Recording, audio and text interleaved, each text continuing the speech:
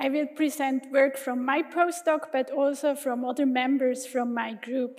So we are working with Dothistroma needle blight, which is a disease of pines. It's caused by two different fungi from the Ascomyceta, from the genus Dothistroma. Those two fungi, they are in morphology and ecological behavior, they are very similar, so in the field you cannot distinguish them, even with a microscope. They look so similar that they are basically identical. But on the genome level, they are quite distinct. Dothistroma primarily affects pine species, and it causes a needle blight, as illustrated here on this picture.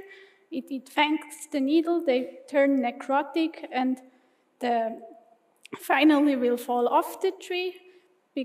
And the infection with this pathogen reduces the photosynthetic capacity of the pines, and in consequence, they will show reduced growth, and if the infestation is very extensive, then also regeneration may fail, or trees can die premature.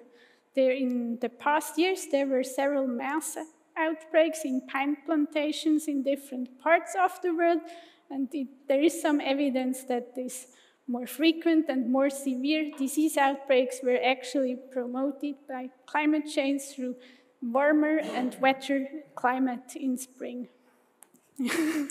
Dothistroma needle blight is distributed globally. It's very abundant here in Europe, but also like North America and South America, and then it also occurs like in some parts of Asia, Africa, Australia, and in New Zealand. As most of you probably know, pines are only native to the northern hemisphere, so all the pines present in the southern hemisphere, as well as the pathogen, they are introduced species in the southern hemisphere.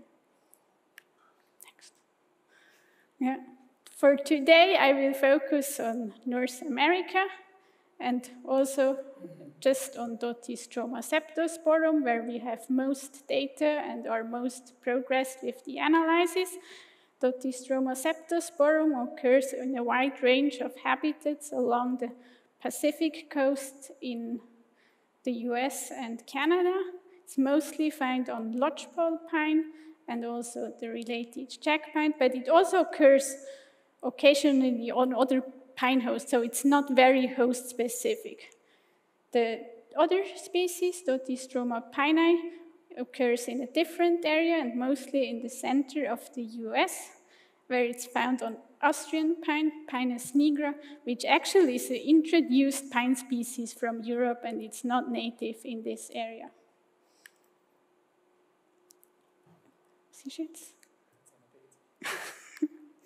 Okay.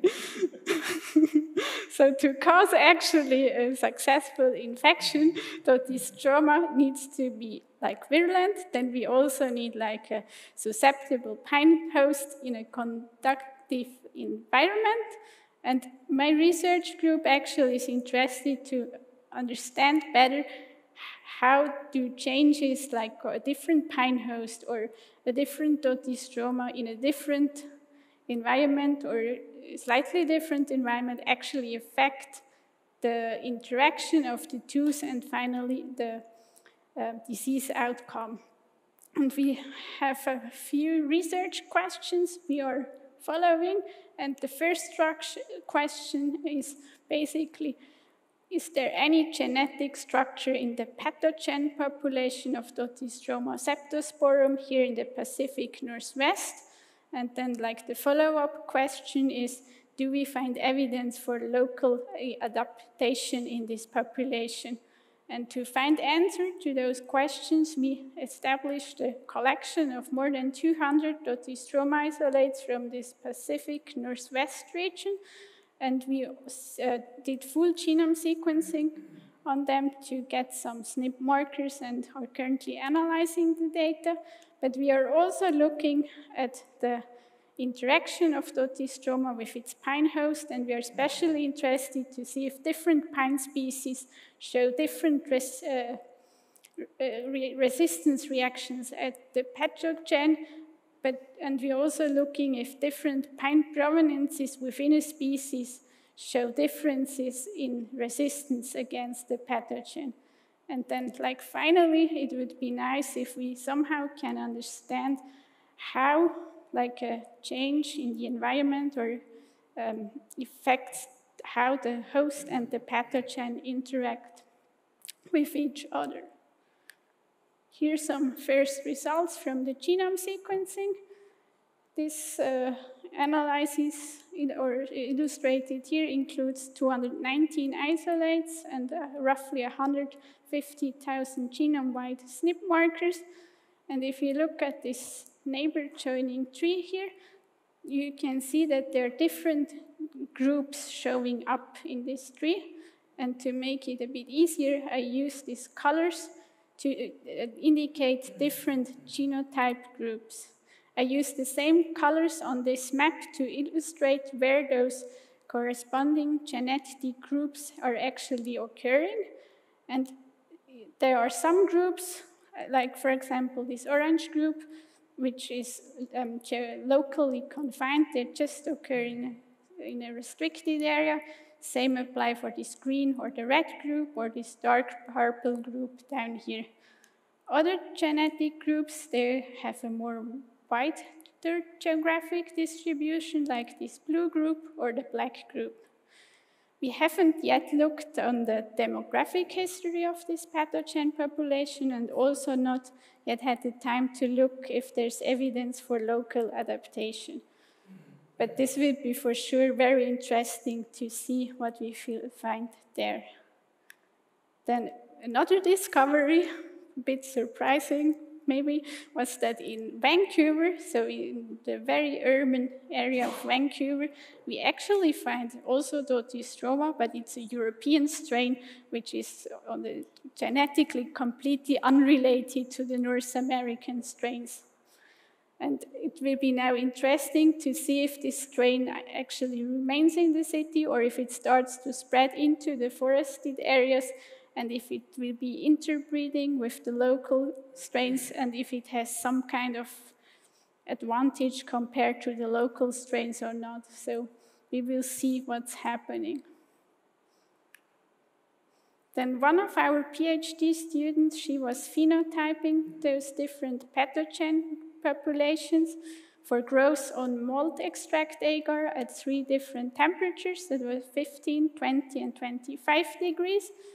And here are some results. Maybe the one finding is that generally Dothistroma grows better at 20 degrees than 15 and 25 degrees.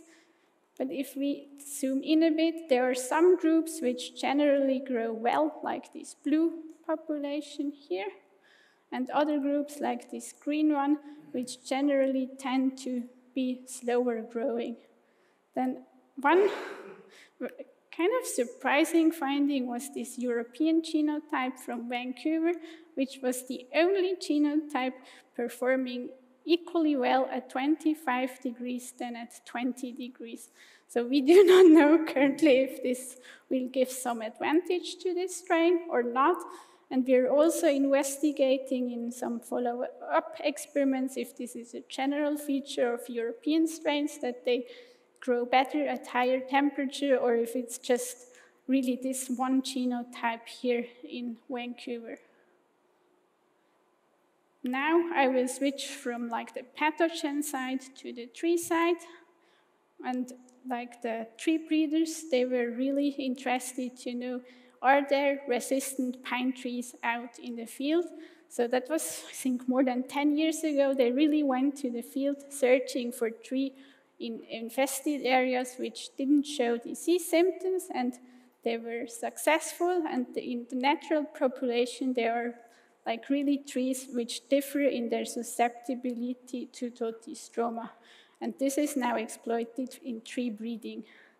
What was also nice, when we then conducted inoculation experiments in the lab and inoculated like tiny seedlings with Dothistroma, that we could reproduce the observations in the field, and that really the resistant families were less infected with Dothistroma than the susceptible families. And based on this, we decided to perform a large growth chamber experiment to really screen different pine species and provenances for their resistance against Dothistroma needle blight. We had like a lodgepole pine and then the closely related jack pine plus hybrid species. And in total, we screened 40 different provenances from British Columbia and Alberta. And they were inoculated with 2 isolates from Dothistroma septosporum. This experiment was a huge team effort, as finally we had 4,000 seedlings to assess for their disease resistance. Here's some results. On this map, it's like the geographic origin of all those screened provenances indicated, and then the colors stand for the different pine species, and the larger a circle is, the more susceptible a provenance was to Dothistroma. And one result was that the jack pine actually is more susceptible to Dothistroma than the hybrids and the lodgepole pine. And this result is of some concern, as jack pine has a huge distribution in Canada, so it basically goes from Alberta all the way to the east coast. And I think right now Dothistroma isn't really widespread in those jack pine forests, but if it will establish there, there's a huge potential to create mass outbreaks. Then the other result we found that targets only lodgepole pine, but here we observed that basically provenances from a more northern location were more resistant to Dothistroma needle blight than provenances from the south. We are not entirely sure why this is so, if it's just because the pines from the north show some adaptation to this more northern climate, which also help with resistance to Dothistroma needle blight, or if it's like an artifact from the strains we selected for the inoculation experiment, which both were more from the northern part of the British Columbia. So we did a follow-up experiment where we had like a north provenance of lodgepole pine and a southern provenance, and inoculated them specifically with an isolate from the north and the south. And here again, we get the same result. So the provenance from the north was more resistant to both strains of Dothistroma than the provenance from the south. So it looks like that to some extent the resistant pine doesn't care too much about by which Dothistroma strain she is inoculated, but it still doesn't really answer why those northern pines are more resistant to Dothistroma. It could be that, or we know that in this northern area, Dothistroma is present for sure for at least 200 years, so if the pines somehow co-evolve with the pathogen and are therefore more resistant, or if it's just like a side effect of the adaptation of the pine to this more northern climate. I'd like to end my presentation with this slide here. Here again, like this disease triangle, but this time I just would like to illustrate that there's a lot of variation on the pathogen side, the pine side, and also of environments.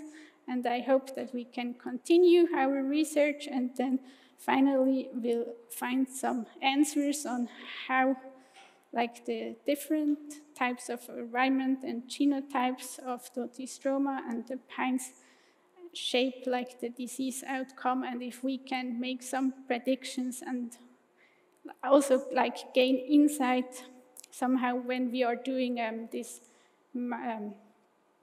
assisted migration of pine provenances from southern locations to more northern locations. That's all, and I thank you for your attention.